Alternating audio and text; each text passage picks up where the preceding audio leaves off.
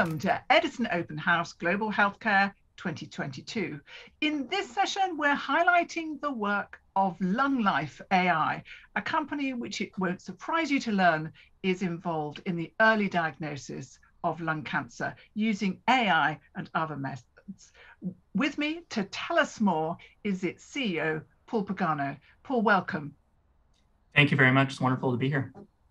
So we've seen a big shift in lung cancer. It's really a disease which was a complete heart sink cancer until very recently. You know, barely one in 20 people survived 5 years, huge amount of stigma to it.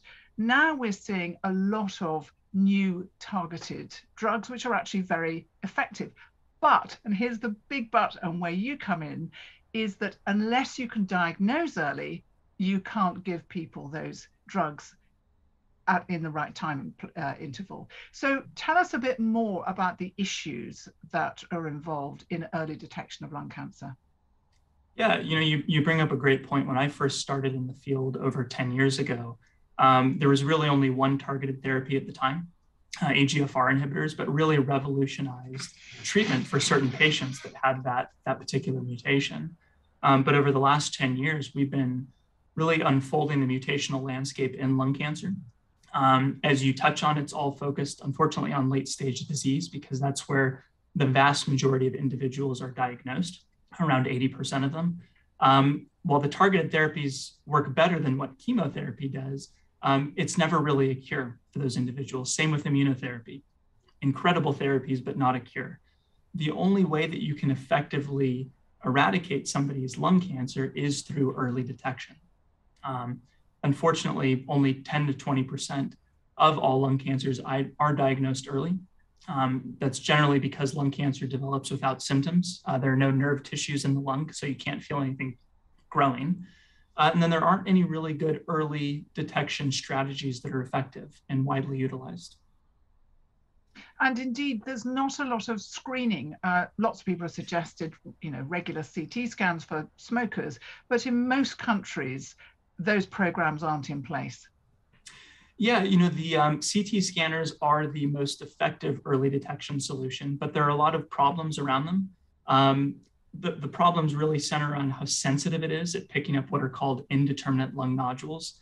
These are spots on the lung, and as they sound, physicians aren't sure what they are. They're indeterminate. They could be lung cancer, could be a viral infection. For example, COVID can cause lung nodules, fungal infections. And the tools that are at the physician's disposal to understand what those nodules are really inadequate. There's the wait and see pathway, come back in 3 or 6 months, get another CT scan, see if that nodule has gotten any bigger. Great news for the patient, right? If it is getting bigger, it's a tumor, and now they have this anxiety wondering, well, do I have something growing inside me? Should I get it out? The other option is get a biopsy. And that biopsy is not without harms. It involves sticking a long needle across the chest wall. You try and get a little piece of that nodule to look at it under the microscope, make a decision that way. 1 in 5 of those returns an adverse event, and we're not talking minor things, collapsed lung, hemorrhaging. Unfortunately, there have even been individuals that have died as a result of a lung biopsy. So there's really need for additional information in this space, and that's where LungLife is focused. So we've really set you up there. Tell us where LungLife comes in and what you're doing to overcome these problems. Yeah, so at LungLife, we have developed a blood-based diagnostic test. This is called LungLB, and it's designed to facilitate the decision-making process when a physician finds an indeterminate lung nodule. There's something around 1.5 million of these identified every single year in the United States. And our purpose is, before you go off and get an invasive biopsy or tell a patient to wait 3 or 6 months for a follow-up CT scan, get the blood test first. And we'll help the physician decide, yes, this is cancer, you should move on it aggressively, or no, this is unlikely to be a malignant lesion. You should go through more of a surveillance or wait and see pathway, avoid those potentially unnecessary procedures. By the way, around 40% of all lung nodule biopsies return a no lung cancer diagnosis. So there are quite a few unnecessary biopsies going on in the United States. So you have the liquid biopsy, and then you have the AI. What does the AI do? Yeah, so the LungLB test is powered by a proprietary image analysis algorithm. And what this does is it helps our clinical laboratory scientists identify abnormal cells in the blood under the microscope. Now, we developed this algorithm using machine learning. This is a type of artificial intelligence where basically you train a machine to look at pictures in the same way that a human would. Now I'm going to use some fancy language. The type of machine learning that we use is called 3D convolutional neural networks. Basically a fancy word to say it allows us to interrogate the three-dimensional structure of a cell rather than a compressed two-dimensional picture, which is typically what you get out of a microscope.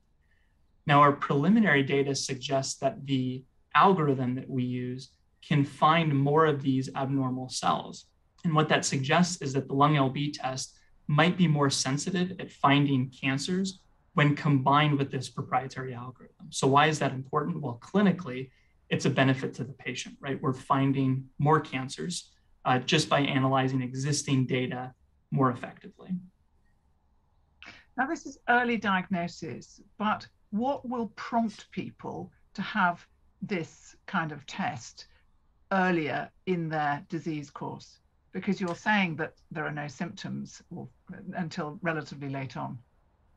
Yeah, the best tools that we have right now are risk factors.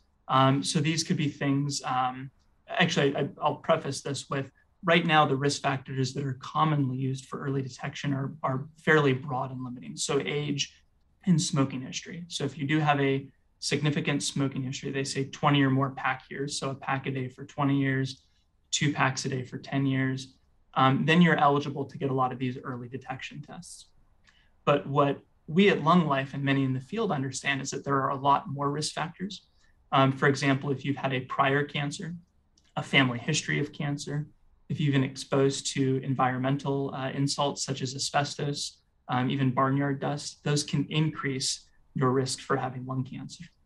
And so initially it will be including all of those risk factors to help people understand, look, you need to take this test. Lung cancer could happen to you, sort of reducing that it's going to happen to somebody else, not to me. And then that will help bring them in to get a CT scan, again, if a nodule is found, to get a LungLB test. Eventually, because a lot of these risk factors don't necessarily apply to everybody, there's an increase in the incidence of lung cancer in never smokers, particularly in younger women, late 30s, early 40s, that we still don't completely understand why they're developing lung cancer. Eventually, it's going to be getting technology like ours to address that unmet need as well. So you've had some very exciting news recently, which is that you've been granted a PLA code. Can you explain first to an audience that's maybe not used to the American system what a PLA code is and why it's so significant to your commercialization? Yes, so it's great if you have a high-performing diagnostic test, but if you don't have reimbursement, it's really just an R&D project. And reimbursement is how you get paid for your clinical test here in the United States. Now, PLA code offers healthcare professionals a uniform language for coding medical services and procedures. And it allows CLIA-certified laboratories like LungLife's to more specifically identify in our tests when billing Medicare, that's our public insurance provider, as well as when billing private insurers. Now, we applied for our PLA code last year, and I'm very pleased to report that the American Medical Association granted that code earlier this year. The PLA code itself is a critical first step, and it enables us to pursue other important components of reimbursement, including pricing and coverage, and those will take place in 2022 and 2023. Now, this work in lung cancer involves a very specific basket, if you like, of different tests along with the AI. Can you adapt it for other cancers?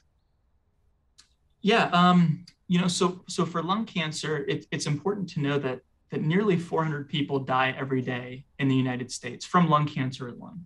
The #1 cancer killer, kills more than breast, prostate, and colorectal combined. And so LungLife is highly focused on increasing the early detection because, again, if lung cancer can be detected early, survival rates dramatically increase. Now, that said, we believe there are aspects of the test that may be suitable to other cancer types. In our pilot study, vast majority of the indeterminate lung nodules, greater than 95% of them that were cancerous, were lung cancer, and that's very typical. However, we did have a few non-lung cancers that LungLB was able to detect. So melanoma, kidney cancer, and liver cancer. So there's potential for LungLB in other cancer types. While every individual's cancer may be unique, we believe that there are some components that are similar, and those similarities may be detectable by the LungLB test. Although I will say that the test name may need some adjustment. And I noticed that you've got the white ribbon symbol for lung cancer behind you, because a big part of this is also breaking down the stigma so that you really get people to, go into clinics early and not be kind of nihilistic about they've been a smoker, so therefore they're kind of doomed. Yeah, the White Ribbon Project's great. It's a grassroots organization that started last year. And what they're trying to do is raise awareness for lung cancer. Helping reduce some of that stigma that you talk about is very important. Lung cancer is typically associated with smoking. And while that is a substantial risk factor, really the only thing that you need to get lung cancer is a pair of lungs. There's an increasing incidence of young lung cancer, never smokers. And we believe that early detection should be democratized for all groups, smokers and non-smokers. That's great to hear. Now, in 2022, what should investors look out for? Yeah, so our investors should look out for some key news flow that'll fit in certain areas, reimbursement, clinical operations, as well as regulatory support. On the reimbursement side, certainly they should be looking out for updates around our PLA code. For clinical operations, we're writing up the results for our pilot study. So they should be looking for the publication of that in the first half of the year. I mentioned early detection of lung cancer is key. And so what the readers of that pilot study will find is that 75% of the cancerous nodules that the LungLB test identified were stage 1 lung cancer. That's at its earliest stage when cure is effectively possible. And that's opposed to around 80% that are diagnosed in stage 4 today. So look out for that publication. As for the regulatory side of things, hopefully listeners have seen that LungLife's CLIA laboratory recently received accreditation from the College of American Pathologists. This is the world's largest organization of board-certified pathologists, a leading provider of laboratory accreditation services. They're recognized as having equal or more stringent review than the federal government's own inspection program. We're delighted by this because having a top-class quality system is a strategic initiative for us here at LungLife. I've said this before, we're seeking FDA voluntarily. We could commercialize the LungLB test through the laboratory developed test mechanism, or LDT. But we believe that the scientific rigor that's required to undergo an FDA study is going to be a key differentiator for the company that we would like to pursue. It sounds as though 2022 is going to be a pivotal year for LungLife AI. Wish you every success with it. Thank you so much for talking to us. Thank you so much. It was my pleasure.